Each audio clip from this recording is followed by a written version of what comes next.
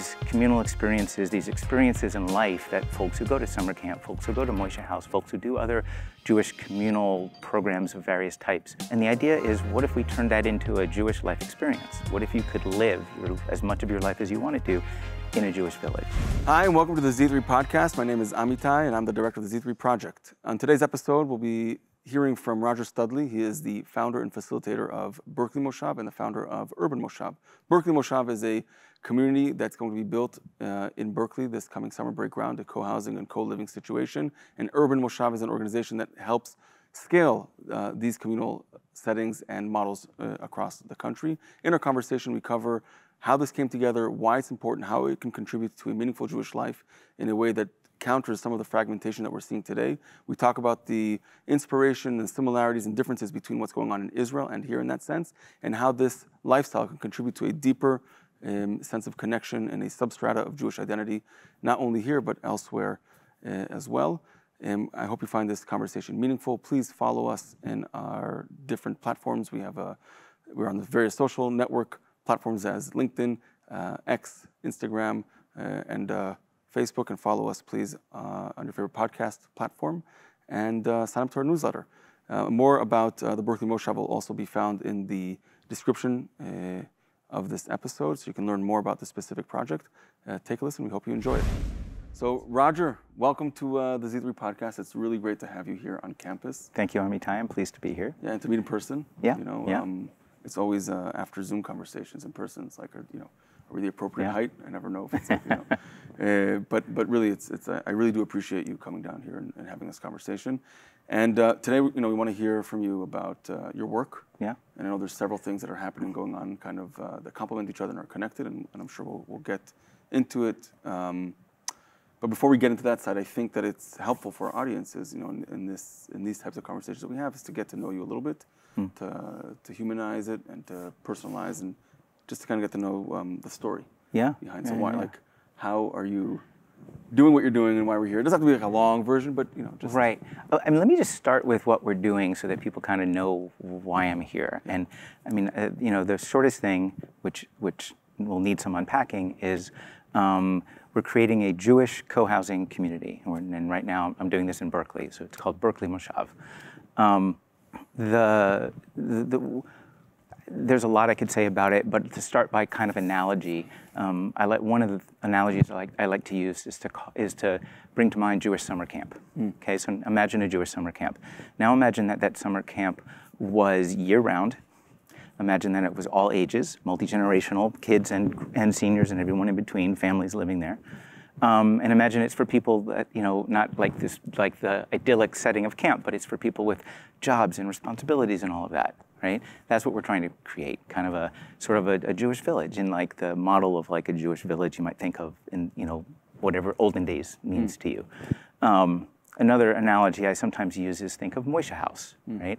But now, again, with Moshe House, make it all ages, make it where you own your home, and make it where you can live there for as long as you want, right? You're not age limited or time limited or anything like that. So it's that sort of proposition. It's thinking of these communal experiences, these experiences in life that folks who go to summer camp, folks who go to Moshe House, folks who do other Jewish communal programs of various types. Like, it's these Jewish communal experiences that people have typically when they're younger, but not exclusively, that are kind of these experiences in life, these communal experiences in life.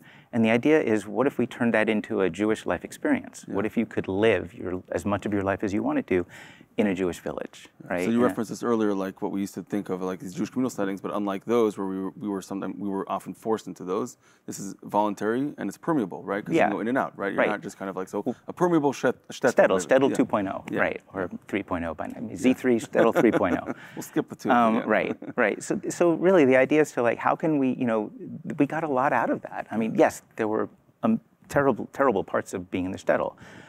But we also had a kind of community that people don't have, Jews don't have everywhere else. The Lower East Side in New York back in the day, like, again, there was this community. People lived among other Jewish people. They could you could, you could experience and express your Jewish identity throughout your daily life. Your Jewish life wasn't compartmentalized the way it is for most of us in the U.S. today. Now, I know in some communities it's not, especially traditional communities, it's not necessarily compartmentalized. And so another way to think of this is like, what makes the Orthodox world so compelling, and how can we take those best practices, and even if you're not Orthodox, how can we have that kind of connection and belonging and daily experience of being Jewish? So I imagine we're getting much more into this. Yes, like, that's I'm already right. trying to stop myself from asking. So it's like this and kind of like that. But so before we get there, so that's super helpful in like contextualizing why we're here. But how does that happen? How does one get this idea to create shtetl 3.0 or a communal living that is conducive to multi-generational? It came in steps. Okay. I would say. I had a kind of a standard American Jewish background, upbringing, whatever. My family moved to Florida when I was 8. We were part of a startup, Reconstructionist synagogue, very startup. So our synagogue was at the time 3 storefronts in a strip mall. So I was bar mitzvahed in a strip mall. It didn't speak to me, right? I was the bar mitzvah factory experience, but it wasn't meaningful and it didn't really speak to me. And so throughout the rest of my teens, through my undergrad years, sometimes I went to a Seder, sometimes I went to the high holidays. I was really sort of disconnected until I wound up back in college, and I started getting a communal experience of Jewish life first of all on my own terms, but second of all through like Berkeley Hillel, right? Where you kind of walk in the door and there's this whole Jewish community, and it's all flavors of Jewish community. And people are close and connected, and they become friends, and they become, you see each other all the time. And that's what a community is about, right? So I started to experience that. It wasn't just I had, a friend over here and a friend over there, but I had a whole bunch of friends that were all friends with each other, which in a way is like what community is about. Everyone's connected to each other, and you can just sort of be cradled by that. Anyway, I'm kind of getting off of me and getting onto the motivation, but part of it was at Berkeley Hillel, I experienced community. Going to a Jewish song leader camp, right? A retreat, really, not a camp. I never went to Jewish summer camp. That, in some ways, you can think of this as like, I never went to Jewish summer camp. I have to recreate it for myself. But when I had those little experiences, like going to the song leader camp, or young adult weekend at Camp Swig, and all these, or spending 3 weeks at the conservative yeshiva in Jerusalem at one point, like all these experiences of that sort of, they're focused on Jewish tradition, but the community piece is hugely important, and they marry those two things. And so when I was in grad school, going and found myself at Berkeley Hillel and all those other things I mentioned, I started getting this sense of, there's something about Jewish community that I had sort of thrown the baby out with the bathwater. So, okay. And kind of along that same trip, maybe that's not the right word, but my journey, I guess is what I'm looking for. I came across cohousing, and it's got nothing to do with being Jewish. It's a model of intentional community and intentional neighborhood that developed like 50 years ago in Denmark. A couple of architects brought it to the U.S. And there's a co-housing community in Berkeley. There's another one in Oakland. And there's an article like 20 years ago in a local monthly newspaper talking about co-housing. And I just had this like light bulb of, I would love to live like that. Like, I would love to live connected to my neighbors, right? I'd love to live, the in proximal community. I didn't have that word, but 20 households that are nearest to me, I actually know them. I can knock on their door anytime. Like, we can hang out and have a beer, on the porch. I can borrow anything I need. Including like people borrow cars, right? They're like, I got to get here. I don't have a car. Toss, your neighbor who you know and you have meals with tosses you their keys and off you go. You need to take an important phone call and your kid wants attention at the same time. Well, go knock on Becky's door and there you have it. So like that article of like that talked about co-housing, I just had this sense of someday, like I want to live in a community like that. I had the same sense with Jewish life. It was like, okay, I'm here in grad school. You know, I didn't really go to a synagogue except for Hillel. But I had this sense of like, maybe I, you know, kind of discarded something that I shouldn't have discarded. So maybe when I finish grad school, I'll find myself settling down somewhere and I'll check out Jewish community and I'll check out cohousing. And a couple things happened. I didn't graduate. I didn't finish my PhD. Yeah. Huh? Yeah. No. It's a goner. And I didn't leave Berkeley. And then on top of that, I you know, after contemplating both kinds of community, you know, the light bulb was, wait a second, why not marry these two things? So anyway, that's kind of the genesis of this idea. Kind of I'm also an only child, so that sort of plays into, you know, like when you don't have something and then you experience it and it's something compelling, you know, you're like, oh wait, like right, I needed this. Yeah.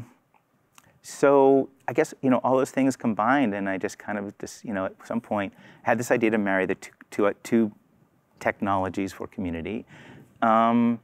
And then had the gumption at some point to be like, all right, you know, I want to do it. So you know, I can keep talking. I don't know if any of that, any of that like provokes questions. It is. I mean, yes, absolutely. So I think one piece that I want to introduce here, which I think is important, and I'm curious how we'll weave it in later. What was your field of study? Right, because I think I don't know, but I have some questions about how does that play into it a little bit. That's one piece. Maybe we can talk about that in a second. But also, in terms of, you know, I just want to make an observation about the way you're describing what you were lacking as a, you know, as a child and as an adolescent, and how that kind of played into, you know, finding solutions for that. And maybe that will lead us into the why question of like, why is this such an important? Why is this an opportunity for the broader Jewish community, not only for, you know, often our solutions that we work on start from our own self-exploration, but ending up being applicable to a much broader set of people. So we can talk about that. But first, I do want to introduce that like from the biographical perspective. Like, what did you study? Now that I'm going to like, you know, project the way I think it's relevant. But well, I studied economics. I studied economics as an undergrad, and then I studied economics in grad school, seeking a PhD. And you know, I never finished and I never left. Ultimately, my heart wasn't in it. I thought I wanted to be a professor. I thought, I don't see it as particularly relevant to how I came to do the co-housing stuff, except for maybe the whole reason I decided to go for a PhD is I thought I would like the life of a professor. And in particular because I had done some travel and I thought, you know, that's a job that could lend itself, like visiting appointments, right? If I wanted to go to Italy for a year, you know, I wouldn't just be a tourist. I could actually live there and I could learn the language and get, you know, and so I had this romantic notion, right? That I'm going to be a professor and I'll be able to, you know, teach in different places. And like 5 years into I'd forgotten that throughout the course of grad school. And 5 years into grad school, I kind of remembered that and thought, that seems lonely. Like I don't want to bounce from thing to thing to thing. And I didn't have the intrinsic motivation to actually write academic papers. And there's nothing about what I'm doing now that's anything like writing academic papers. So, you know, I just... But in terms of the focus of like, you know, economics is such a massive field, right? But like, I guess where I would be interested to explore also is like, part of the issue that I think is happening, what we're seeing in general is, and I'm probably going to use this wrong, so you can correct me. But this is a great learning. But like, it's like there's a commodification of of identity in Jewish life in general, and everything is perceived as a service or a good that you can consume, and so therefore, the arena where these things happen are not in. They're, you know, you're seen as an individual as opposed to a community. Right. So like that. So like if I can just provide you with a Jewish experience and you can go home and do your own thing, that kind of cheapens it. And I wonder if like part of the communal, for me personally, the communal lifestyle, which it's part of Jewish life for a millennia, is exactly the opposite of that, right? Where it's not like a one-sided thing. It's not a transactional relationship, but it's much more of a co-creation, co-living, multi-generational, and a much more robust or diverse experience. It's not a religion. It's not any one of these things. It's all put together. Anyway, we can go down that rabbit hole. But that was my presumption, less so about the. Yeah. So right. I mean, economics is, you know, a lot of economics is about like consumption and production and commodities, and most of to give it its due, there is a strain within economic thought that's trying to think more. I don't even psychologically isn't even right, but fill in these missing pieces. But I think those pieces are missing, and I don't think it. The contrast I would make is less to sort of the discipline of economics and more towards the experience of modern American life, right?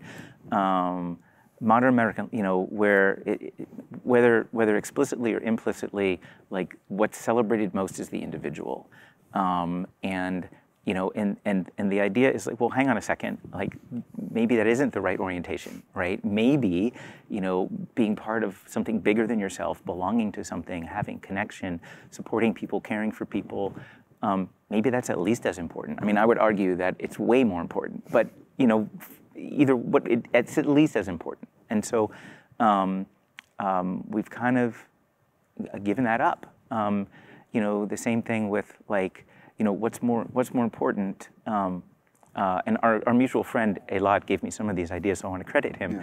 But what's more important, like meaning or success, right? Which one do we kind of put on a pedestal in our culture? And so apparently it seems to, I would argue it's success, but how do you then recover meaning? Like where do you, if you're living in this culture where kind of the guide star, whatever it is success. You can't reorient towards community and meaning and connection and belonging and support and care, and something that's relational rather than transactional. You can't do that if you live isolated and individualistically, and you have to, you're stuck consuming your Jewishness as a commodity. You get to experience and express your Jewish self only when you're in a Jewish context, right? So, what's the vision in Berkeley Moshav is that let's create a context that is both Jewish, not exclusively so, and we can talk about that if you like, and that's also communal.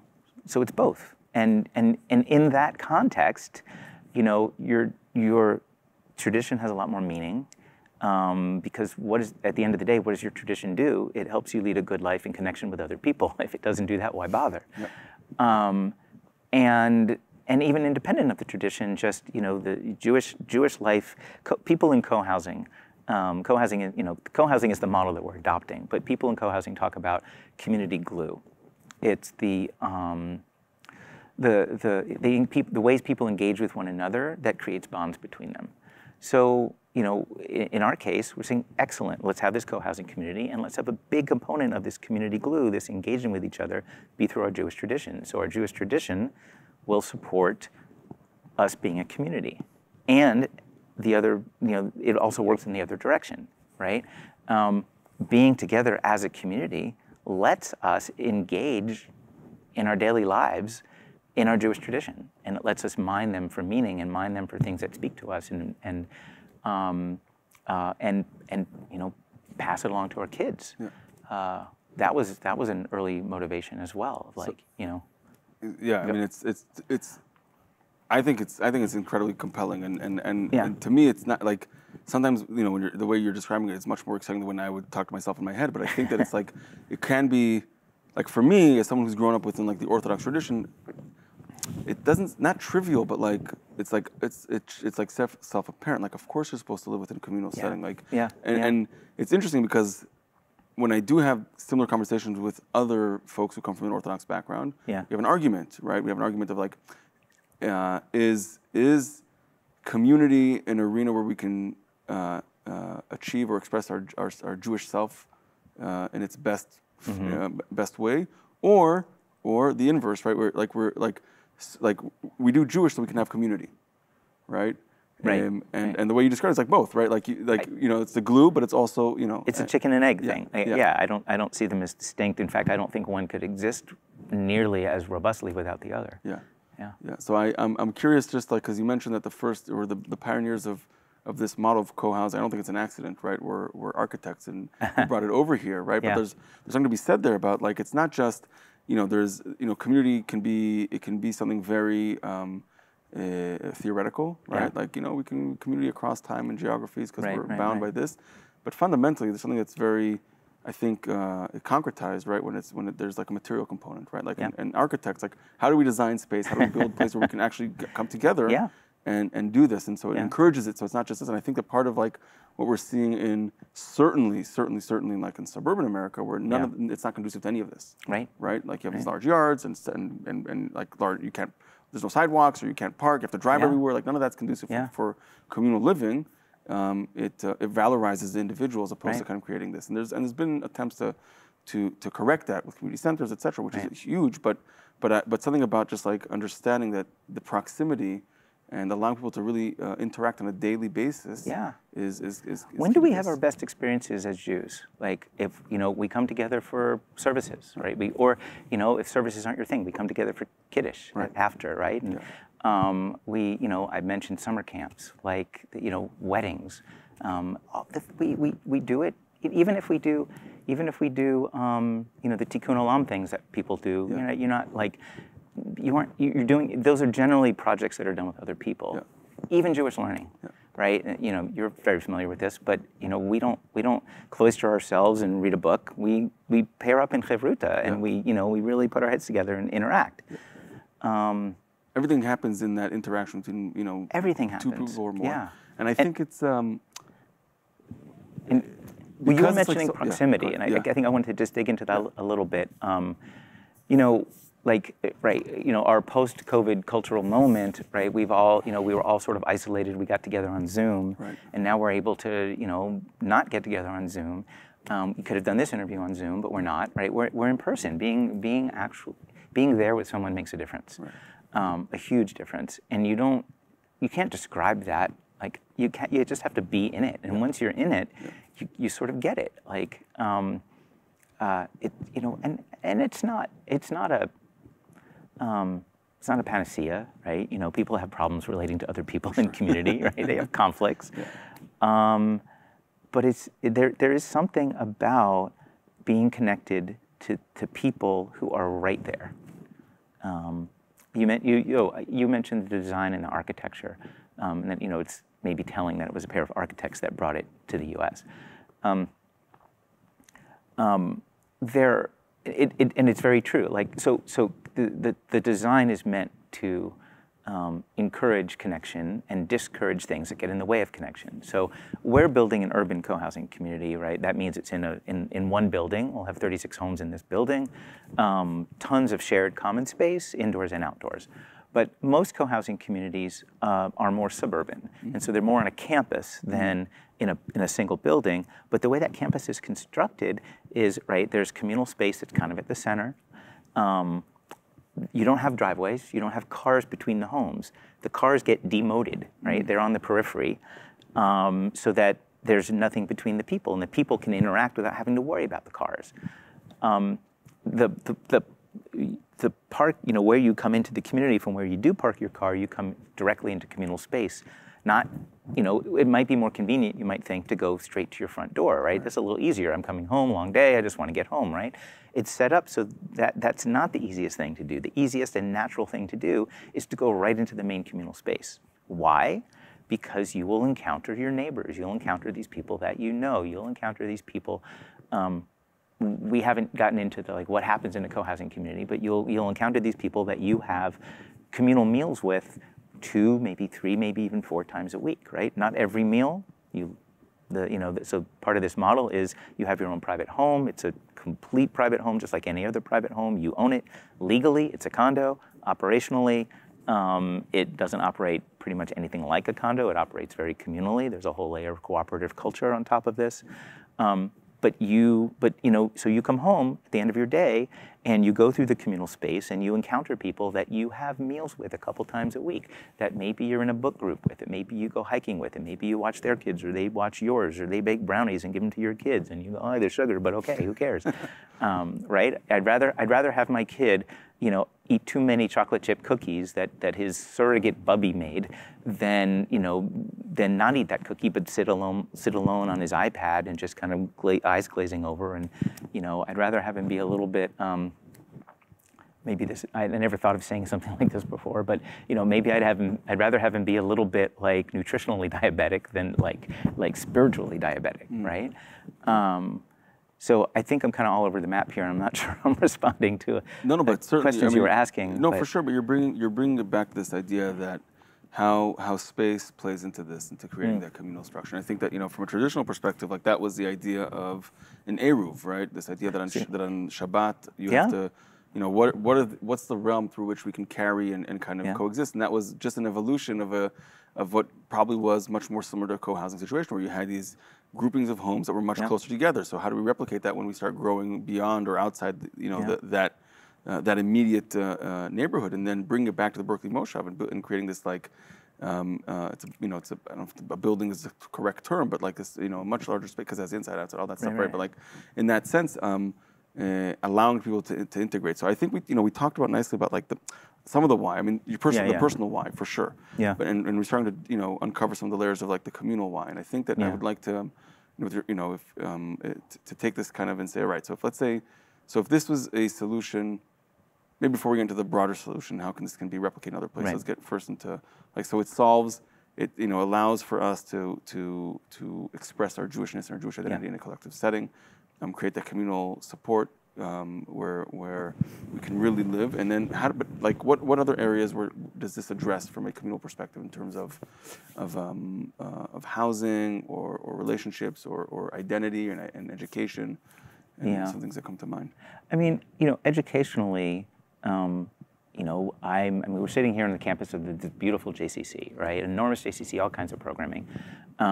But I'd still much rather not have to make the trek out to the JCC and have this, administrative process that kind of has to create all this programming for me. I'd much rather be in an organic setting where Jewish life is happening all around me. It isn't happening, on my street. Neither communal life nor Jewish life is really happening on the street where I live. Right. So, this is one solution, create a JCC and have people come to the JCC and have the JCC do all this programming. Another solution to, Jewish education and Jewish learning and just being more well-versed in your tradition. It's, we have this amazingly rich tradition that most of us can't access as well. What if we could access that more organically? Right? What if, through your neighbors that this person does Jewish music, this person does Jewish art, right? This person's really involved in text study, this person is teaching nigunim all the time, whatever it is. Like, one of the motivations for this was thinking about educating my kid in Jewishly, and thinking, what are the options? I hated Hebrew school. That's a strong statement. Sorry, but a lot of people didn't have the best experience, and maybe the most generous way to say it is that a supplemental after-school Jewish education program it's hard for that to be adequate, and it's also hard for it to be engaging to a kid who's already spent 6-8 hours a day at school, whatever it is. So what's the alternative to that? Well, the alternative to that is day school, and day schools are fabulous. But they're also not for everybody, and they're also really expensive. So, how can you give your kid, get Jewishness in their kishkas, right? With those as if those are your only two options. Right. What if another option was to have them live closely connected on daily life, 30 other families. Where being Jewish is all around you. Whatever being Jewish means, it's all around you. So educationally, that forget exactly the question. So the second question that I had, because this came up in some of our other conversations, is like, does this solve access to housing? Access. It doesn't solve that problem, at least not yet. So. There's a couple of factors in this, right? When we're creating co-housing communities, you either have to build it, or you have to find existing housing and sort of, make it amenable to co-housing, to a communal life, which means that you have to devote some chunk of the real estate, some chunk of the physical environment to community life. So a lot of people, so there's 180 co-housing communities around the United States. We are only the second one to do this in a Jewish context. So a little shout out to Craig Ashgallo, Stacy, Safira, is her last name Eskello? I'm blanking, but Craig and Safira in Vermont, they have a seven home Jewish co-housing community in rural Vermont called Living Tree. They were the first, we are the second. So 180 communities, none of the other ones are Jewish. Is that because Jews, as immigrants, are like fighting so hard to belong? We're so averse to, like, you mentioned Lower East Side. Like, wasn't like, we romanticize it, but like it wasn't the best. No, you know? it wasn't the best. I mean, it was tenements, so, but you know, it was, I guess it was better than where we came from. So, but yeah, people felt, you know, they had some success or they had opportunities and they left. I mean, co-housing is just hard to create, period. Which I think is kind of where I was going. So there's only 2 of these. Right. It doesn't solve the problem of the cost of housing, because we have to build it, right? And so I'm a little all over the map here. That's okay. People think about you can, you know, find existing places and create community, you know, there and figure out how to make it work, or you can build it yourself. I don't know where I was going. The 180 co-housing communities that are out there, most of them, the vast majority of them, are purpose-built. It turns out it's not a whole lot cheaper or easier to kind of adapt what's already out there. Either way, you're having to pay the cost of building housing, and you can't really make that less expensive. Right. Building costs are what they are. Beyond that, because you have to have communal space that's shared, right? That you know, if someone's buying a home, you know, if you're building housing and you're not building communal space, then the prices have to cover the cost of the housing. But if you're building housing that has communal space, the prices have to be higher, not lower, which is what we'd like, but higher, because you've got to cover the cost of the communal space. You know, in my, you know, if I could, you know, encourage or inspire the Jewish community to sort of support things, it might be to sort of like, you know, help us, like, let's turn this communal space. I don't know if I like this, but maybe, right? One option is to sort of like, maybe that Jewish space is funded by the Jewish philanthropic world, and they get to use it, right? And you know, and to some degree, right? It's ours and theirs. I have some ideas I like better, which I can talk about, but that's the biggest problem to this kind of housing, is that it isn't any less expensive. So I'm doing it here in Berkeley. We're facing Bay Area construction prices, and that's kind of the most disappointing thing of the whole project, is I can't make it a whole lot cheaper. Now, what we could do, you know, we think about affordability, and we think about you know, what are different ways to make it more affordable? Well, what if someone who had the resources were able to own some of the homes and make them available as rentals? That's one thing that could help. So you didn't have to have, you know, the down payment, the nest egg to be able to afford it. Another idea that we've had that we'd love to pursue is we call it equity sharing or co-investing, where the resident would own a fraction of the home, let's just say half, and an investor would own the other half of that home. And it would be a long-term investment. It'd be, you know, kind of an impact investment. It wouldn't be an investment for the highest return possible. It'd be an investment for some return, and for part of the return is I get to make it possible for this family to live in this community that's giving, you know, that has all this to recommend it. And they would, you know, they would see their return eventually from the appreciation on the house when the house sells. And, you know, then there's monthly costs and insurance and things of that nature that the resident would probably pay. But there's, you know, so the key to that model is we wouldn't be looking for gifts. We wouldn't be looking for people to sort of like give someone money so they can afford the home, right? We wouldn't be looking for them to bear the cost. We'd be looking for investments so that they could help bear the risk, or just even make it possible in the first place. Right. You know, so, you know, the idea is it really would be an investment. That money would ultimately go back to the source, right? Same thing with creating these communities. Like we can, you know, to create Berkeley Moshav,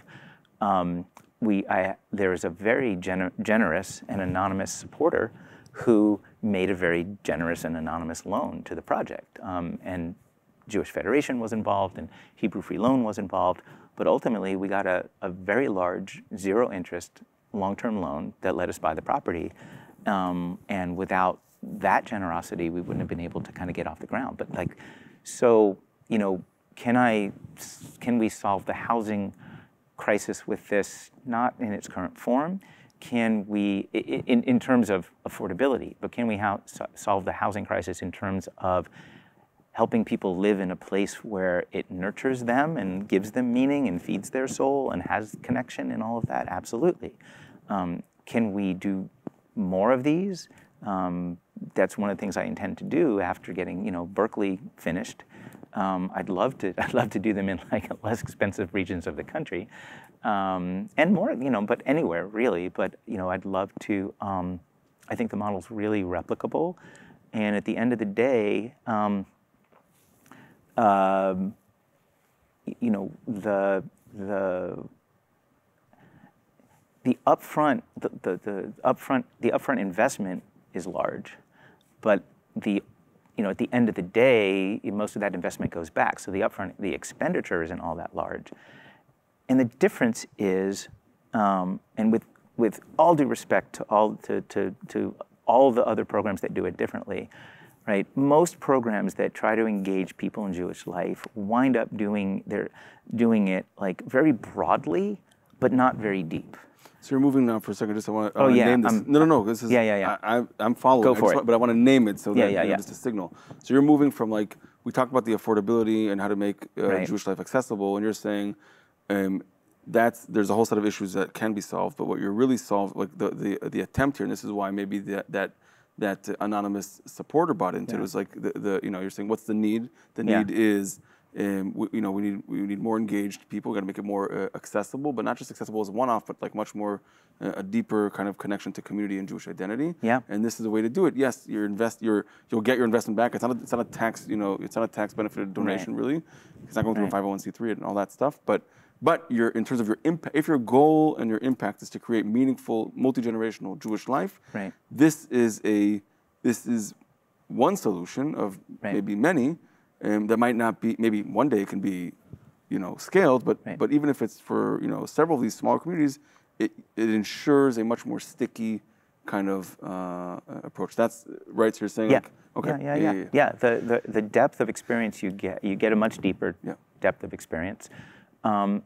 And you know, and that experience is also organic. So you don't, you know, you're sort of weaned off of the institutional approach and able to go back to having the community approach, the village approach, the approach where like, you know, you own your own Judaism, and you're very comfortable owning your own Judaism. You don't need an institution to help you plug in. You're just, it's part of your life. You learn to feel. It's like sort of like being an Israeli, a Jewish Israeli anyway, like it's like, you know, it's in the atmosphere. And I don't know how else, you know, some communities are pretty lucky to have that, but not very many. I mean, I think actually in Berkeley, we're pretty lucky that you can have that if you want it, but it takes some effort, but it's there. But most communities, I don't think, have that kind of thing. And so, so the depth of experience, the attachment that brings, and the ability to kind of like independently experience and express your Jewish identity is huge. Yeah. And I think, you know, you raised something very very relevant to our work at Z3, but I think, you know, very I mean, the proposition of, I'll say this differently. I think that in many ways, the way that Jewish religion practice kind of developed over the years was to figure out what is the best way to create. I mean, there's the theological and the practical. I'm not going to get into that, but in terms of like, how do you sustain and develop an identity without sovereignty? Because for so, like, you know, in order to kind of self-govern, to have the agency to create, right, and not just in specific arenas, if it's a religious arena, particularly, that's where we often place Judaism as a religion, then you need to be able to have a domain where it can come to practice, right? Where it's not just in that sphere, but in other ones as well. And so if you don't have sovereignty, then how do you do that, right? So it's what you eat, what you dress, who you marry, where do you live, you know, how do you do loans, how do you enforce the laws, and you know, like if you look at the totality of the system, right, of the the Shulchan Aruch, the code, and the other ones as well.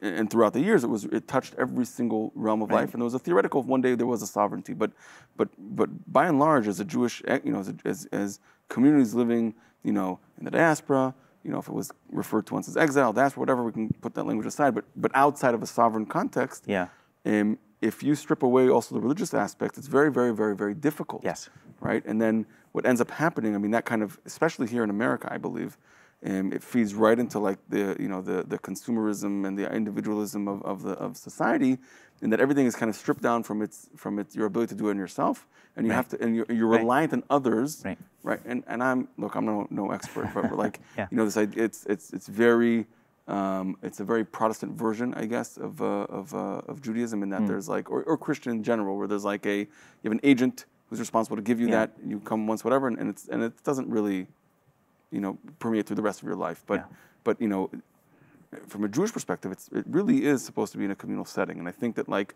what I find that's very resonant, and then this is like the connection to Israel, is if you have a domain that's entirely or mostly Jewish, and Jewish means a whole set of things, where you can express and try it out, then it weans you off the establishment, because you're not reliant on them to give you those doses of Jewish identity, rather than it's every day. And then we talk about the finance of it. Like if I had to make a choice, right? If I had to spend, X amount on a house, right?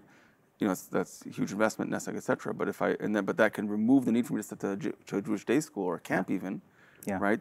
There's something to be said that for that equation. Now everybody has their own calculus when it comes to this, but I am entirely drawn to this idea of a space, a domain where you can kind of live your Jewishness through a variety of ways, and also as a Jewish professional. Like I would love a place where I don't have to be on, where I don't have to be like the Jew. Right. Well, that's one of the points I've tried to make to people. There's an idea that floated around a little bit. It hasn't yet caught on, but what if Jewish institution owned one or more homes in Berkeley Moshav, and were able to use it for housing their professionals? It would be like a win-win-win, right? The organization would be part of a compensation package for their professionals. They could afford to live here. For the community, we'd have someone with all this tremendous Jewish knowledge, and for the people living there, they would get to be civilians in this community, right? They wouldn't have to be the professionals. They wouldn't have to be creating an experience for others. They'd be just part of the community. Everybody's creating it for themselves. Exactly. I think that would be a fabulous way to. It's so interesting, and I think back to the connection with Israel. I know there's models in Israel, and we can, of like inspirations or similarities. And we talk about that as well. But I think that part of the biggest differences between Israelis and non-Israeli, Israeli Jews and non-Israeli Jews. For Israelis, period, really, right? But specifically, if we're talking about, if we're comparing or looking at Jewish communities and Jewish communities. The biggest difference, there's a whole set of reasons why the relationship is complicated, right? But the biggest difference is that for Israelis, being Jewish, they're broadly speaking, and this is not to cast any aspirations at anybody, but it is the reality. You kind of you don't need to invest in cultivating a Jewish identity because you're Israeli. It's in the public square. It's in the water. The holidays, the language, the practices, the references, the culture. It's everything. the culture. It's a culture. It's there. And here, it's typically. Or more often than not, an external experience, right? Where you have a bifurcated identity, where you're this and this and this and this, and it's sometimes I'm also Jewish, right? And then part of this here's like, how do we create a substrata that it's all Jewish, right? I'd say almost all Jewish, because it actually, so one of the things that we're doing is we don't want to be exclusive. We do want to be focused, have a center of gravity that's Jewish, right? Very and a pretty strong center of gravity, right? Not Pluto, but maybe Saturn. In terms of the gravitational pull. But we also want to be open to anyone who wants to live in the community. So we do have people that aren't Jewish, both whole families and partners. And we're aiming for diversity in a whole bunch of ways. By the way, including the Jewish spectrum. Right, for sure. We're trying to accommodate everybody. So I don't know. I guess I just wanted to be clear, because I hadn't yet. That it isn't exclusively a Jewish experience. For sure. But I meant to say it's very focused on a Jewish experience. Go ahead. 100%. And I'm not yes, that's a very important clarification. But I mean like a substrata from an identity perspective, right? For someone who grows up in this environment, and their main point of reference, right? Like what's so powerful about camp? Yeah. Right. Yeah. I mean, it's fun. Yes. It's in the summer. Yes. But really, really, really, I think, and I wonder if there's like real, aside from anecdotes, actually real research to back this. But it really is the only place where Jewish kids or people who want to buy into this system. Right. I'm really trying to stay away from any kind of categories or definitions. But like anybody who wants to be in a Jewish environment, that's the only time in their life, basically, that it's entirely immersive. Yeah. Right? They're like secluded out somewhere in the middle of nowhere. Yeah. There's no distractions.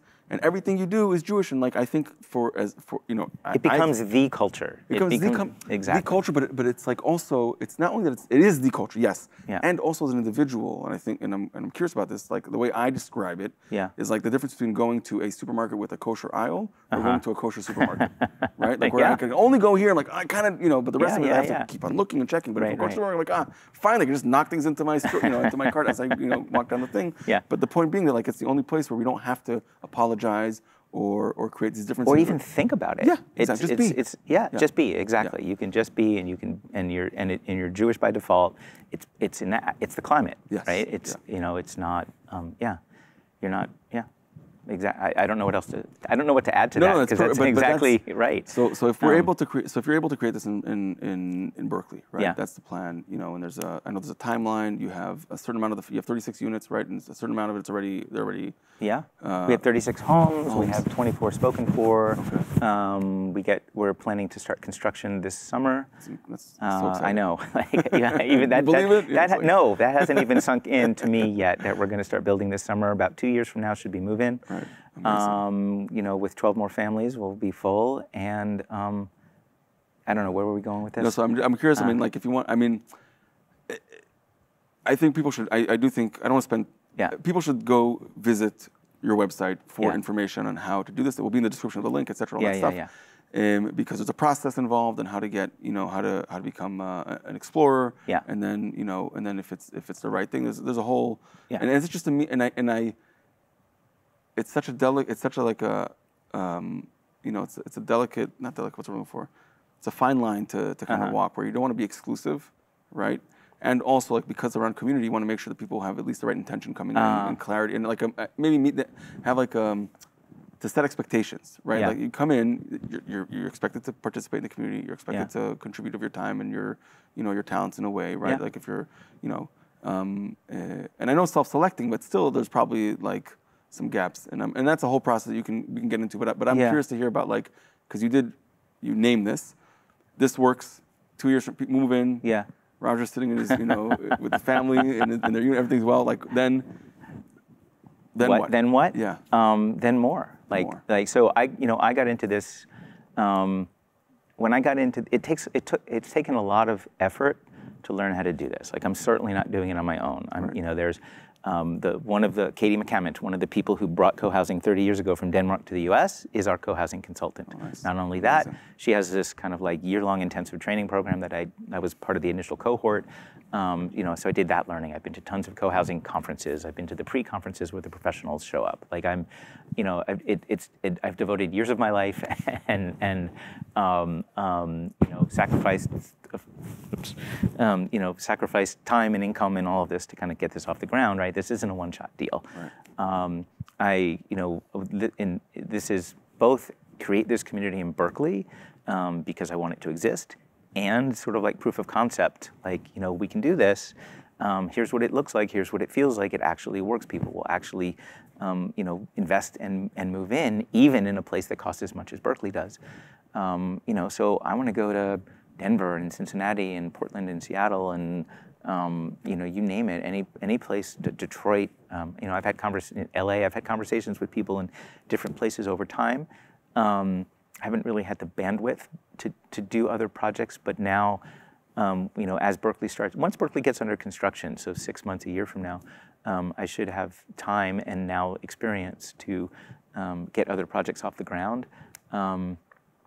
And there's plenty of help as well, right? There's it isn't all me. We've got a consultant, we've got developers that have experience with co-housing, architects now have experience with co-housing. But I'm trying to put this on the radar of lots and lots of people. I would really love to replicate this in different places, in different contexts. Right. So, what's our context? It's very pluralistic Jewishly, and we're trying very hard to be multi-generational. We've got at least 6 households with kids right now that are part of it. But in other places, it can be variations on a theme, right? So we're pretty urban. It doesn't have to be that urban. It can be suburban. Doesn't have to be multi-generational. It can be, really kind of founded on families, or it can be there's senior co-housing models. I tend to love the multi-generational version of it, but they can have each one can have a different center of gravity Jewishly. Like, it can be. We have, for example, a kosher kitchen, actually, too. We have an indoor dairy kitchen and a smaller outdoor meat kitchen, so that we can accommodate the broad spectrum of Jewish observance, right? Most of the people that are part of Berkeley Moshav don't keep kosher, but we want to be able to, have everybody that, we can't hit the extremes probably, but within a pretty wide breadth, we've got a lot of variation in Jewish observance, and again, like I said, not everybody's Jewish. So, what do I want to do? I kind of want this to be the thing that I do in the world. Ultimately, is well, you are. Well, I also have a day job, yeah. Which but I'd love, sure, creating one Jewish co-housing community, one urban moshav would be fantastic.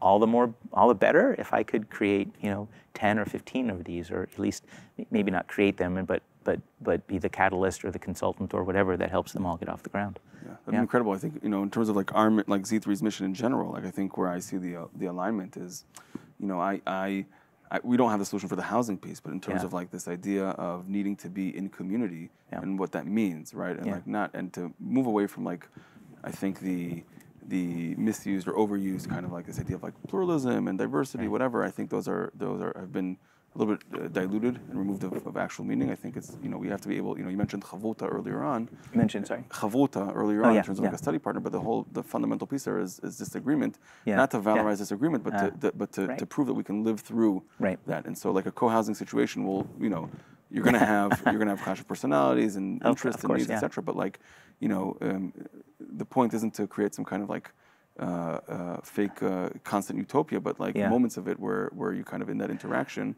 are able to kind of spin that out. And I think that like from our perspective, we do that maybe in a larger scale in terms of like it still is like event based or moment based where people can come in together and kind of experience that. But really, it's similar in that like in order for if we are committed to if we believe that there is value in a future for the Jewish people, and if we believe that there is that it adds not only to the individuals participating, but to the broader context, then we have to create the spaces, if it's for living and otherwise, where we can do that. Because otherwise, like we'll continue kind of like expanding as the universe does, even further and further apart from each other. And then there'll be, in my mind, nothing left. And so I'm totally drawn to this idea of like, how do we create this thing? And so like the fact that you're saying that the Berkeley Moshav is step one in a much larger kind of approach, I think is entirely exciting. Thank you. There's something in there that you mentioned. You were talking about, that like we come together in disagreement, right? Vruta doesn't, is where we kind of, challenge each other with our ideas. And all the more so if you're living, not just 2 but 36, right? And we actually happen to have 36 homes, a nice Jewish number. It was unintentional, but I'll take it. I heard once a campaign on TV, so I gotta say this. It's like like a fundraising campaign, and they're like, for just $19 a month. I'm like, they're not. Right. But so that brings to mind cooperative culture. And that brings to mind, maybe it opens a door to something that I think folks would be interested in, which is that, there are some things going on in Israel right now, which are in some ways cooperative culture on steroids, but also very much like what we are doing. Some similarities and some differences. So, what I'm calling this very intentionally an urban moshav, and I'm using the moshav phrase because co-housing is much more like a moshav than it is like a kibbutz, right? So a kibbutz is it's shared lives, shared economy, and a moshav is less so, right? In moshav, you raise your own kids, you have your own income, even though there's a communal enterprise at the center, kind of thing. But in Israel now, so thinking of cooperative culture, there are some in the recent decade or so, there are a bunch of kind of under the radar urban kibbutzim. So and they really are. Many of them really are even more cooperative in their life in the way that they work than we do. They do kind of they still have the kuppah, right, at the center, right. All income goes to the community, and then it's distributed as people need it, sort of thing. There I find that.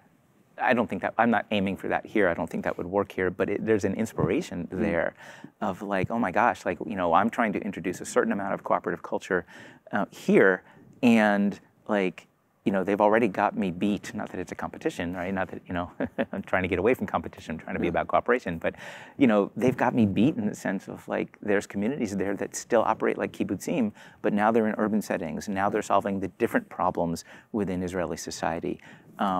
There are networks of these kibbutzim, and they're not all kibbutzim, but they call them social activist or mission-driven communities. There are networks of them. There are, there's some that are labor Zionist in their orientation. There are some that are dati in their orientation, very religiously observant in their orientation. There are two networks of Jewish intentional communities for Ethiopian Jews, right? Networks, like not single communities, but like groups of communities that give them like opportunities for farming, not just to live in a kind of in a whatever, I forget what the camps are called, or not camps, but where they house people who newly migrate to Israel. I forget the name. Oh, the absorption centers. The absorption centers, right? So instead of being an absorption center, you can actually be working on a farm kind of thing in a community of other Ethiopian Jews. There are communities, networks of communities of Jews from the Caucasus. There are networks of Druze communities, right? There's all this going on in Israel, and there's like even a little bit of a connection between, there's a whole other layer here. I don't know if you want to get into it. So there's a program through what's now called Adama and used to be called Hazon. The program itself is called Hakel. To really summarize this really briefly, Hakel is an incubator for Jewish intentional communities around the world. Right. They partner with Z3, by the way. That's right. That's right. That's right. And we do, yes, but yeah. So one of the things Hakel does and how I know about these communities in Israel, so I'm trying to tie it all together, is they have study tours. You go to Israel and you spend a week visiting like 15 of these communities, and you stay overnight at some of them. And so we got to experience these, and it's really inspirational. And it kind of, one thing I bring back is, that this isn't, especially earlier on, it was like, this isn't such a wacky idea. It exists, right? Yeah. They're doing it there. And the other thing is how how well developed the cooperative culture is in those communities. And then the one piece, whether they're kibbutz, some of them operate as kibbutzim, some of them don't quite, they're not kibbutz oriented, they're just mission driven, social activist kind of thing. But the one thing that many of them have that we don't have, and this is a question I've wrestled with, is they have this mission at the center of what they're doing. Often there's like an NGO, a nonprofit, right, that might work in the local schools or something like that, or serve youth on the margins of society, or that sort of thing. There's often some mission that these communities, the ones in Israel, these urban kibbutzim, social activist communities, are organized around. In our case, like when I met them, I had this feeling of like, not quite measuring up, because we don't quite have that, right? But I think it's so different, because like they have the substrata of collective identity that's taken care of through the state. So now they can build the next kind of thing. You're like, wait, we got to catch up. We have work to do. We got to first create that attachment. Right. And I think So I want to don't be so hard on your I think. Well, no. I'm not that hard on myself about it in general. I don't think about this every day, but when I encountered that, it did sort of was like, wow. Like that's what makes it an inspiration, right? They're carrying it even further. And I think that, we do have a mission, but our mission is more like, there's something missing in American Jewish society. Yeah. And that's the communal aspect, that's the neighborhood aspect, the village aspect, the proximal connection, all the stuff I started with. And that's really our mission. Like, first let's bring it back for a single community and see if we can do that. And then let's see if we can bring it back to other communities. And Another part of this mission isn't just, we're going to have this really nice building in this part of Berkeley, and we're going to be a community to ourselves, but we don't want to just be a community unto ourselves. Right. We want to also be like a crossroads for the Berkeley Jewish community, and we get to be that partly because we'll be pluralistic, right. Partly because the people who live at Berkeley Moshav will be members in different synagogues and organizations. And not only, is part of the idea to be outward facing to the rest of the Jewish community, part of the idea is to be outward facing to the rest of the neighborhood. Like we will be one group of people, one community, one institution of a sort in a municipal neighborhood, in a local neighborhood, in a civic neighborhood. And, part of the intention is to be connected in that way as well. Like in my mind, I imagine we'll have Sukkot, we'll have a communal sukkah in the middle of our courtyard, and we'll invite our neighbors. Hey, come, interact with us. Like it's not so weird what Jewish people do. We just have different traditions, and this is ours. And come experience it and enjoy it, and learn about us, and we'll learn about you, and or maybe we'll just we'll have this space. We'll have this space in this neighborhood where if the neighbors want to say, well, maybe sometimes they have block parties, I imagine. I don't know if this neighborhood does or doesn't, but some neighborhoods in Berkeley do. But we'll have space, we can say, hey guys, let's invite you over and watch a movie. Any movie, kind of thing. We can have our neighbors in, and we can kind of, and just connect that way. And we can just be good. We can provide community, we can model community, we can be ambassadors of Jewishness to the community. We can really be help there be more civic community in Berkeley. We don't want, I talk a lot about, what's going to happen within our walls, but it isn't just about that, I guess. And I think, he's coming back to this idea for me, how I think about the role of a JCC and the title, islands of sovereignty, right? Of this is a place where we can come together, because otherwise we're left to our own devices in all the realms that you just described, right? If I'm the only Jew in a block party, how do I represent myself in the community? Do I have to wear all that weight on me?